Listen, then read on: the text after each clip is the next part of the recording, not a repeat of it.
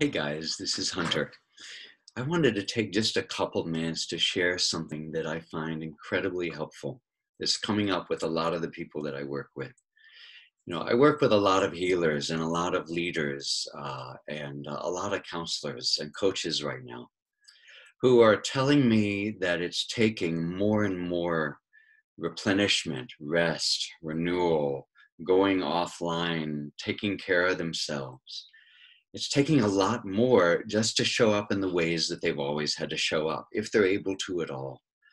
And they're judging themselves and feeling like like they can't do what they used to do. And they're not sure why they don't have the energy after all. They're not doing as much. They're having more time to rest. They don't have the client loads they had. And yet it's taking everything out of them to do a lot less. And they're wondering why this is. I could talk about how we're all activated all the time, just dealing with all the stressors of the situation that we're living in right now. But what feels more important right now is to share a metaphor that I found incredibly helpful, which is that we're learning to walk.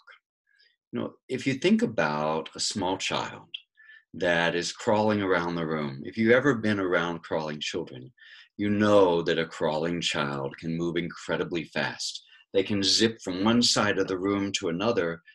If an adult just looks up for half a second, they're over there playing, they're having a good time. You look away for just half an instant, and suddenly your child's on the other side of the room getting into something dangerous. They're master crawlers. But then there comes a time when that child begins to try standing up on two legs.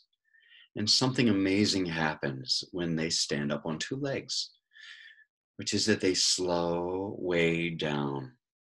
They fall over a lot.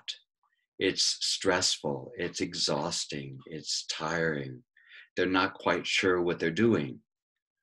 Now, if that child was to hit that point and say to themselves, this is awful, this walking stuff. I'm going to go back to crawling because I could move much faster. It was much easier. I had that down. And now suddenly I'm moving so slowly and awkwardly and I'm falling all the time. That child might just go back to crawling and give up on the whole walking project. Except that a child can look up and see that others are walking and that walking seems to work for them. In fact, walking opens up a whole new avenue of possibilities in life that crawling simply is not going to give you.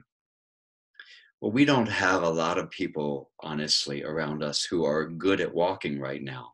You could maybe think of a few, the Dalai Lama, or some other heroic figure that you see functioning really well in this time.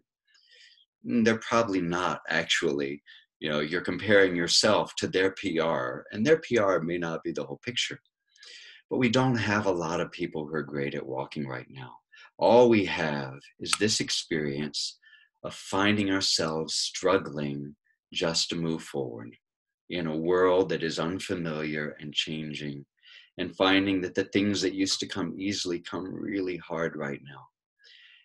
And we get scared that it's always going to be that way, that something's wrong with us, that we're failing in some way as healers or teachers or leaders or coaches. But we're not failing. We're learning to move in the world in a different way. And learning to move in the world in a different way, like learning to walk, means we have to slow down. It means we have to develop new skills for taking care of ourselves, for staying balanced, for moving forward, for relating to other people in the world, because now we're standing up on two legs. There's so much to learn and so much that we need in order to walk instead of to crawl. So right now, if you find yourself exhausted and worn out and unable to function, and that the smallest things seem to take a lot, don't worry, it's not going to always be like that. You're not failing, you're not broken, you're not a bad healer. Nothing's wrong. You're just learning how to do something new.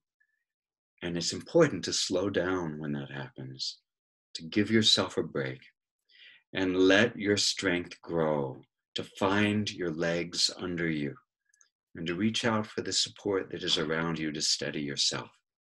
You will learn to walk, you will learn to run, and you will learn to dance. Just be patient and kind.